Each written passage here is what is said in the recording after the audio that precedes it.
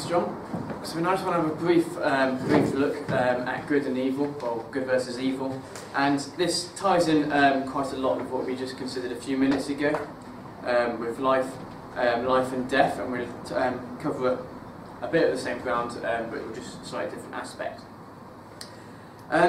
So, firstly, if you can just come to the first letter of John and chapter 3.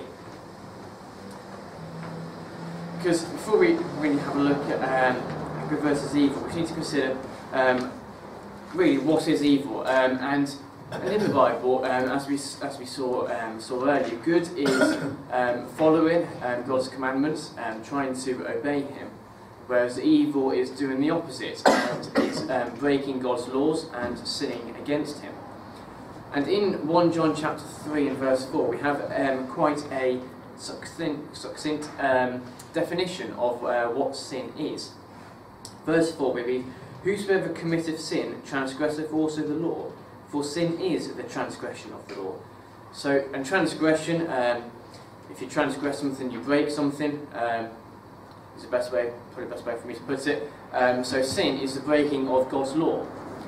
So when we sin, when we break God's laws, we sin against Him. And it's important to consider that, or to see that God does not tempt man. There is no supernatural being who tempts us to do wrong and to sin against God. So if we just go back to James's letter, so James chapter 1, which in these Bibles is on page 1111.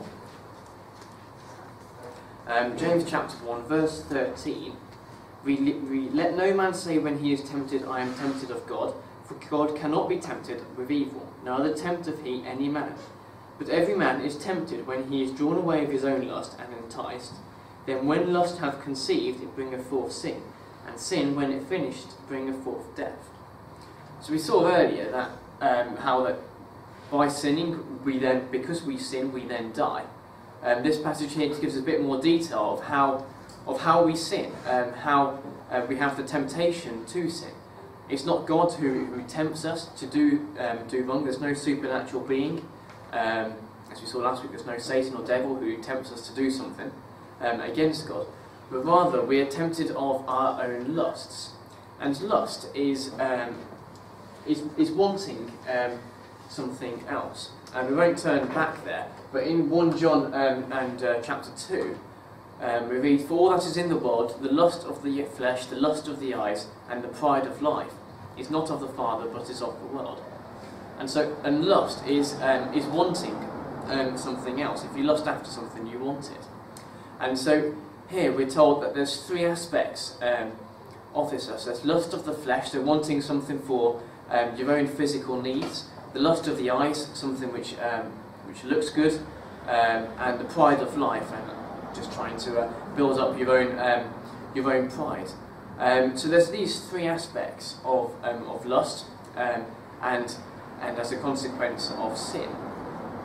And if you just come back to Genesis chapter 3, where we were earlier this evening, because back in Genesis chapter 3 we have quite a nice example. Because in Genesis chapter 3 we have the first sin recorded in the Bible, the first sin altogether. And in Genesis chapter 3, we see that these three aspects of sin, these three aspects of lust, all come across in these particular events. So Genesis chapter 3 and verse 6, and we read it earlier. "And when the woman saw that the tree was good for food, and that it was pleasant to the eyes, and a tree to be desired to make one wise, she took off the fruit thereof, and did eat, and gave also unto her husband with her, and he did eat." So we're told that she saw that it was good for food, and that's the lust of the flesh. It was something which was going to help her physical strength. She saw that it was pleasant to the eyes. It was something which looked good, and that links back to the lust of the eyes that we saw in 1 John chapter 2. And the other thing she saw was that was that it was a tree to be desired to make one wise. And the serpent in verse 5 said, "For God doth know that in the day ye eat thereof," when he's talking to the woman, "that your eyes shall be opened, and ye shall be as gods, knowing good and evil." So it was about being wise. It was being pride. It was playing on the pride of the woman, in that she wanted to be as gods. She wanted to be like God. It was the pride of life which was having a play here.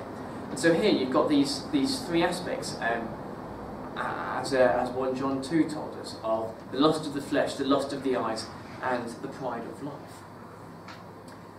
So that's how lust, how sin, how evil comes about. And if we have just have a look in Jeremiah chapter 17. In fact, we'll just look at two verses. They'll both be on the screen. But Jeremiah chapter 17 says that the heart is deceitful above all things and desperately wicked. Who can know it? So we're told that man is inherently evil, and often we might get told that man is inherently good, and good will prevail over evil. But if we actually think about the world around us, the world we live in, we see that when man is left to his own devices, that there's often evil, whether it's moral decline or might say small things, or even greater stuff such as terrorism and other things such like that. Man is inherently evil, and in Mark chapter 7 and verse 20, again Jesus says a very similar thing, and there he says, "That which cometh out of the man defileth the man, for from within, out of the heart of men, proceed evil thoughts, adulteries, fornications, murders, thefts, covetousness, wickedness, deceit, lasciviousness, an evil eye, blasphemy, foolishness. All these evil things come from within and defile the man." So the Lord Jesus lists items which comes from within the man, and it's all these evil aspects,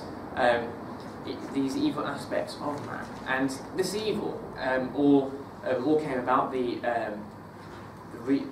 from the Garden of Eden, from the events we saw in Genesis chapter 3, where since then man has been inherently evil and has naturally tended to sin against God rather than striving to follow God's laws.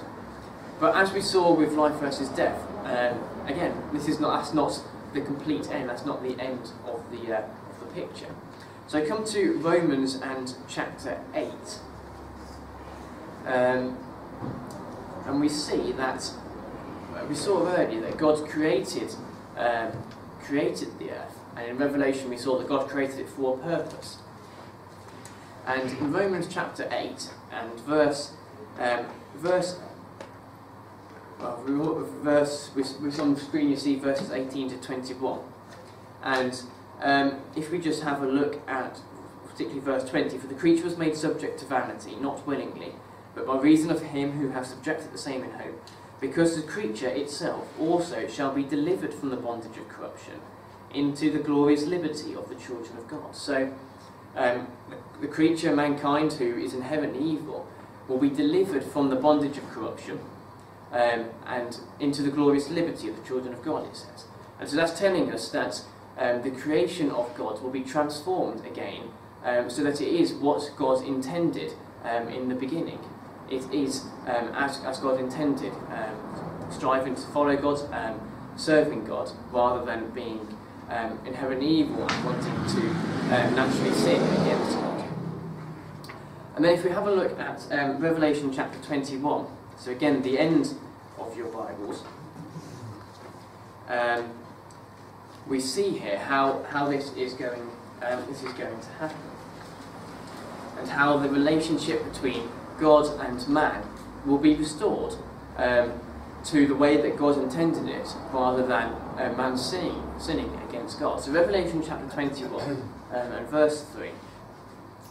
"And I heard a great voice out of heaven saying, Behold, the tabernacle of God is with men, and he will dwell with them. And they shall be his people, and God himself shall be with them, and be their God.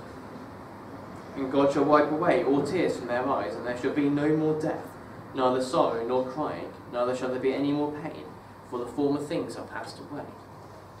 And so that relationship which was broken in the Garden of Eden when Adam and Eve sinned against God will be restored, and God will again dwell with man. And as John mentioned a few minutes ago, the book of Revelation details or gives images of the kingdom of God, that kingdom which will be established upon this earth when the Lord Jesus Christ returns. And this is one of those visions. This is telling us that when Jesus does return, when God's kingdom is established, that then that relationship between God and man will be restored back to what it was meant to be. So that's a brief look at good versus evil, and I'll hand back to John for the conclusion.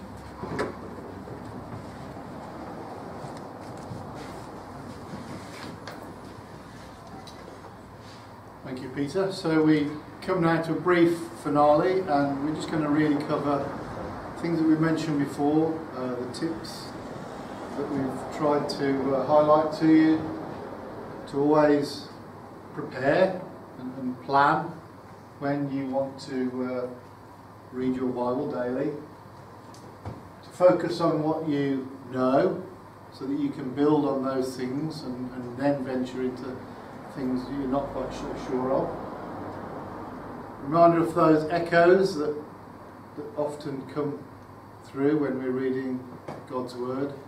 Things in the Old Testament will reappear in the New Testament, because as we know, all of these things were inspired by the Lord God to those men and women that wrote the books that we have. Note down any questions that you come across, anything you're unsure of as you read the Bible, so that you can either look further into that, look at the concordances and atlases, etc., or perhaps speak to someone who might be able to help. So never get flustered, be patient, use other translations. Perhaps more modern languages might make things a little bit easier to understand. The study tools I've just mentioned, the concordances, the lexicons, the atlases that can assist if there is still uncertainty or doubts or a lack of knowledge in certain areas, which is completely understandable. Then find someone, any of the presenters really can help that you've seen during these 10 weeks. But always understand the context for God's writings and messages to us in the historical setting, because all of the answers, everything is revealed in God's Word. But above all, really try and stay positive and not get daunted by things that you're not sure of.